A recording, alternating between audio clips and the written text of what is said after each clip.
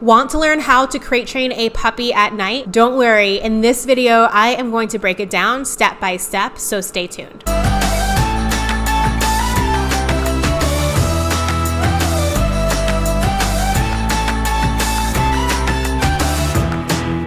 For the best dog training and product advice, be sure to hit subscribe to my channel and hit the bell to be notified when I post a new video every Wednesday. And for those of you who don't know me, my name is Lisa. I've dog sat and trained hundreds and hundreds of dogs and puppies, and I love sharing my advice with all of you. Also, just a quick reminder that I now offer one-on-one virtual dog training sessions via Zoom video conferencing. So if you want to book one of those, you need a little bit more personalized help, you can click the link below to book, and right now it comes with a customized training plan as well. All right, so without further ado, let's get into how to crate train your puppy at night. All right, so I'm not gonna lie, you are probably not going to like step one, but step one is to purchase some earplugs. So unfortunately, the first few nights, there's no really getting around it. And I would say like 90% of puppies are going to cry at night while they acclimate to this new situation. You have to keep in mind that this is a whole new ball game for them. They just came home to your house. There's a lot of changes.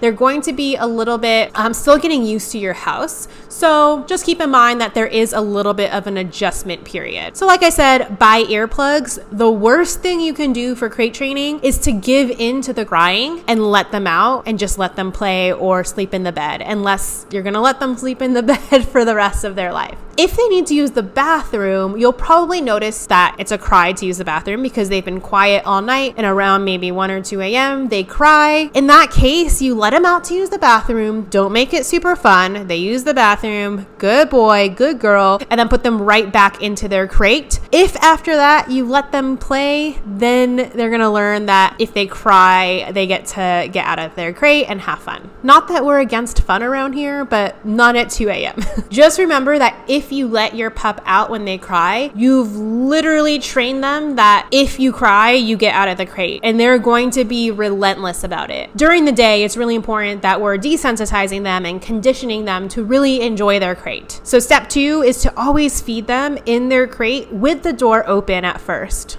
If every time we put them in their crate, they're stuck in there for a long time, they're going to create that association that the crate means no fun, I'm stuck in this cage. We really want them to think of the crate as their safe place, a very positive place. And especially since they do have to go in there at night, we want to balance that out with a lot of fun during the day. So feeding them in their crate, giving them treats in their crate, giving them treats around their crate. We also don't want them to be scared of going in their crate, like we give them a treat and we're going to close the door right away. So be sure sometimes the door is closed and sometimes the door is open when they get treats in the crate. Make sure when you're throwing treats in there, it's one of their favorite treats. I know for me, my dog's favorite treats are Ziwi Peak. They absolutely love Ziwi Peak. I'll link to it from my Amazon store below. But if your pup has a different favorite treat, use that. And let me know in the comments below what it is, because I always love learning about treats that your puppies love. Step 3 is to give them puzzle toys, snuffle mats, Kongs,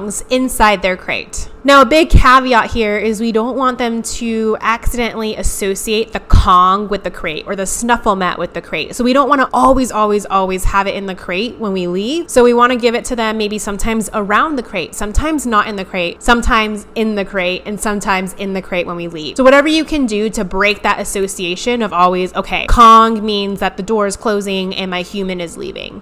Dogs are really fast learners. Dogs and puppies are really smart learners. So we just want to make sure that we aren't accidentally teaching them that the Kong means that we are leaving and that they are going in the crate. I'll also link to my favorite Kong and snuffle mat in the link below. Step 4 is to teach a crate cue. Throw a treat in the crate with the door open. Once they're going in there regularly, start to add in the cue crate. So you'll say crate, they go into the crate, and then you click and reward. If your pup doesn't want to go in the crate at all, a lot of these directions are for young puppies that have no former association with the crate. If your pup has already created that negative association with the crate, you're going to use a technique called shaping. So reward small approximations towards the final behavior.